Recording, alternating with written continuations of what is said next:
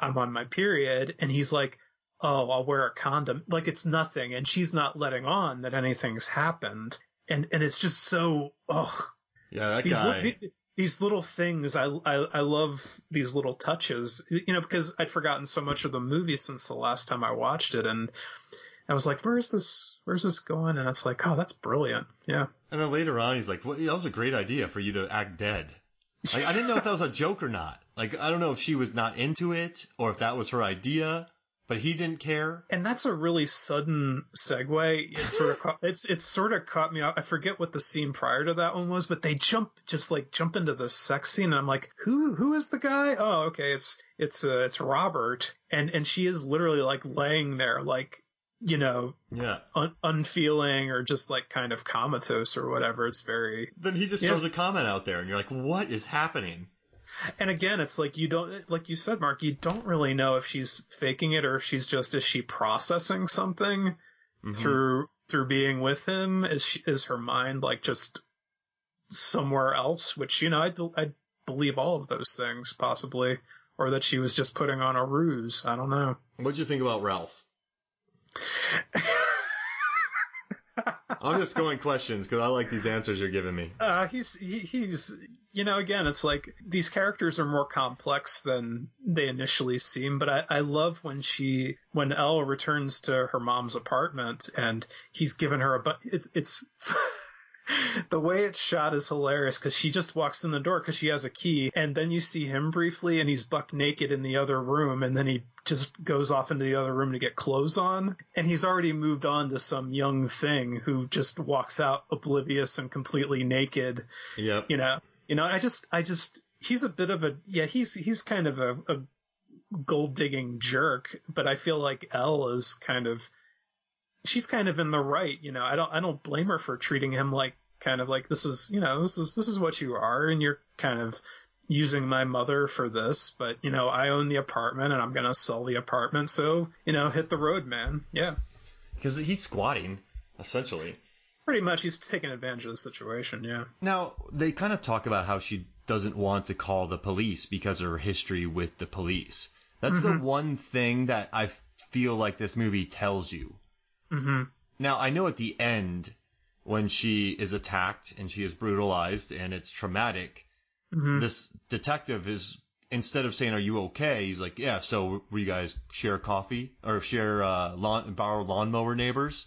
Like, he wasn't, he was kind of, so maybe those are the questions she got from cops in the past, and once they learn who she is, so she didn't want to deal with them. I mean, did you see anything weird about his questions at the end? That's a good observation, Mark. I didn't pick up on that, but that kind of makes a lot of sense. And I think I was so thankful that wasn't dragged out. Because for a second I was like, okay, so is there going to be a whole big wrap up with the police? But I was glad that there wasn't. Yeah, thinking about this, I think about the gap of when Elle was age 10 to whatever age she is when we meet her in the movie. What was her life like, building her life up from being this hugely public figure with this hugely traumatic childhood? Like, what did she have to go through to get to the point of power that she was in, I wonder? I'm just kind of fascinated by that. Thick skin. I mean, I guess so, because that lady dumps a tray of food on her lap in the beginning and she kind of just like shrugs it off. Yeah. Like a lot of other stuff. Yeah. 39 years had gone by. Okay. And that was so 39 years. I thought that was interesting. Yeah, because I'm like, you'd think there'd be more of the, I guess I keep going back to the lesser Hollywood version of this where, okay, she's working at this video game company and everybody is like giving each other shifty stares because, what happened to her, right? She's got that trauma. You don't know what to expect from old Elle. So yeah. I'm glad that wasn't a thing, that again, it's Verhoeven, taking the, unconventional route with things, which he's very good at. So there's somebody, right? And they are going to go to a desert island. And you have to give them 3 Paul Verhoeven movies. Which ones would you do it? Oh man. Definitely this one. I think it's, it's weird because I think for as much praise as it's gotten, I feel like it is a bit underrated in his filmography. I think this is a fantastic movie. Robocop for sure. That movie never gets old. Shoot. You know what? I'd probably go with Starship Troopers. That would be my 3. So Starship Troopers, Robocop, and Elle? Yep, that's mine. What about you? Probably Turkish Delight. No, I'm joking. the Fourth Man, yeah. Oh, Flesh and Blood with Rutger Hauer and Jennifer Jason Leigh. I still need to see that one, yeah. Verhoeven said that Jennifer Jason Leigh could have done this role. He said that. He said because she's fearless. Yeah, she is. You know, and yeah, Jennifer Jason Leigh is great. I like her a lot. All right, so I'm looking through this. No Hollow Man. All right, let's see. You got The Fourth Man. You got Flesh and Blood. You got Turkish Delight. I'm gonna give him RoboCop. Them. All right, whoever it is, I'll give. Because Basic Instinct, once you're over, you know who the killer is, right? And Showgirls. Mm-hmm.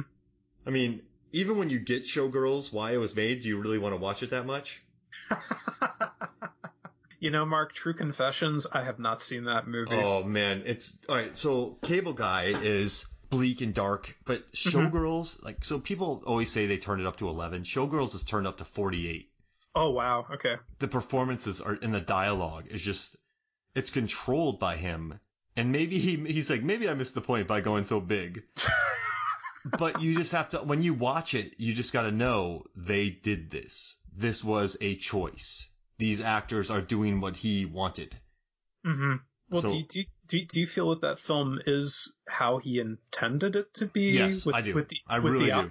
Okay, so what's on there is because he determined it to be so. Okay, all right. Now here's the deal. So I'm going to say RoboCop, Starship Troopers, Total Recall. But if you look at his run, he made RoboCop, huge success. Yeah. Total Recall, blockbuster. Yep. Basic Instinct, blockbuster. Oh, yeah. His next film was Showgirls. Mm. So he had all of the power in the world. Yeah. He was John Travolta when he made Battlefield Earth, being able to make that movie. Hubris, yeah. Yeah, and so this wasn't maybe after Starship Troopers. Does that make sense? Like, yeah. Like he had power, a lot of power. He had his cred from Europe, then his cred from America. Yep. So he had absolute control of this movie. I think he just missed, whiffed. Like he swung a massive, like he tried to swing for a home run and he missed the ball, but it's still fun to watch. It's better to watch than a Hollow Man. It's better to watch than any boring blockbuster because it's, you know, I like movies like The Happening. I like Or Lady in the Water when people are at the height of their powers and they just freaking swing, man. Oh, yeah. And the results are these movies. Like, I love it. I think I love when that happens. So, yeah, I mean, I think you should check it out, but just know that it's camp on camp on camp. No, I mean, I really want to check out more of his stuff and even his earlier stuff that you were mentioning, which I haven't seen. It's like I just want to get more of a fuller picture of the guy. And, you know, Mark, quick observation. We did the show on House That Jack Built, and, you know, I think, is Von Trier Dutch as well?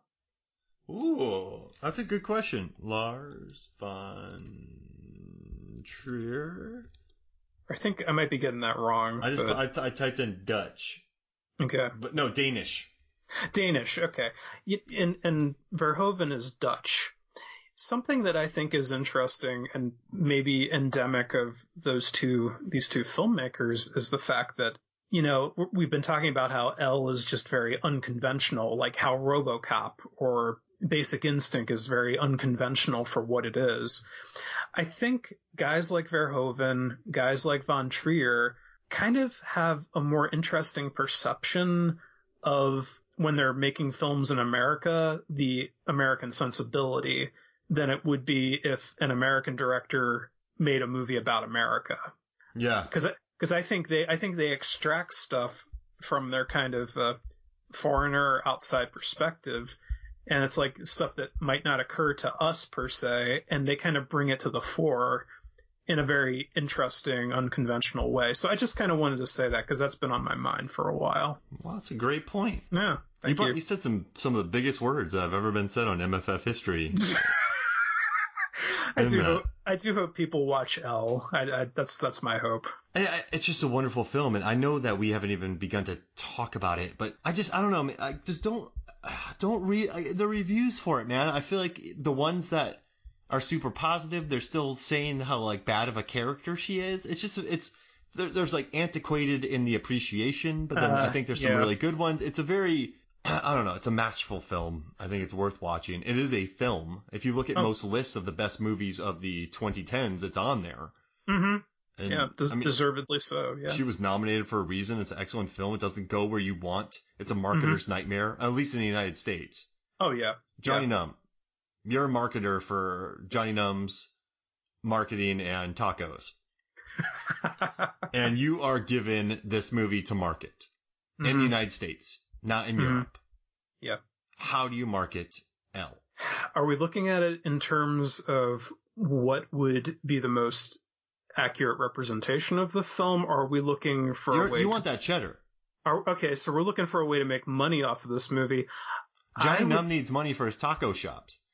I would time to make the chimichangas. Yeah.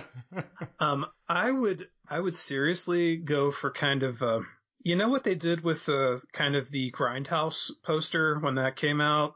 How it was kind of like, you know, it was like the double feature with Rose McGowan and Death Proof. Yeah. And, you know, I would go for some kind of sort of gritty kind of maybe painted poster art kind of with some kind of severe, I don't know, some severe maybe schemes going on color wise or design wise. And so just sort of bring an element of kind of danger to it. Maybe just like a cloud of darkness, but emerging from that darkness is maybe the silhouette of Isabelle Huppert's face kind of. So there's this total abject, what is this? You know, okay, her name is Elle, but what does that mean? You know, and there's trying to think of a tagline for it. This summer, she rises like a phoenix. Or you know what? You know what? Maybe I would do something with just the cat. Okay, I would do the cat just looking impassively directly at whoever's looking at the poster, and that's it. Elle. It's a movie about a cat, and you come in and you get something totally different. You know what I would do? Yeah. I would take the Rambo 3 poster and put her head on Sylvester Stallone's body. Elle. This summer, she's gonna get revenge. Oh, yeah. I would just show clips of her smashing windows. So where she smashes the window, where she's shooting the gun. Mm-hmm. Let's see, where she's punching people. You have to have the guy with the really deep voice doing the voiceover. So she's crushing the car, right? She's crushing the car. She's shooting the gun. She's swinging the axe. It's Isabelle Huppert. Elle. Car accidents, guns, knives, alcohol. You will know her name this summer. And it's not even her name is Elle, which is funny. Michelle. Yeah, Michelle. Yeah. I love it. You will know her name. That's actually stolen from the Carrie remake, I gotta be honest. Oh wow. The legend of the Phoenix came from this movie.